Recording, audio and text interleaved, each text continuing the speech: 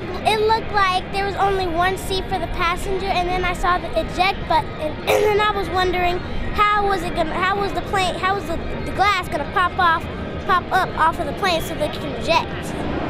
How does the glass eject off so they can get out? How does the glass eject off? It has little explosives that are all the way around it, and what it'll do is it'll actually pop the canopy straight off, pull the pilot back, and then he'll actually eject out of it as well. Does he have a parachute on him? Oh yeah, he does.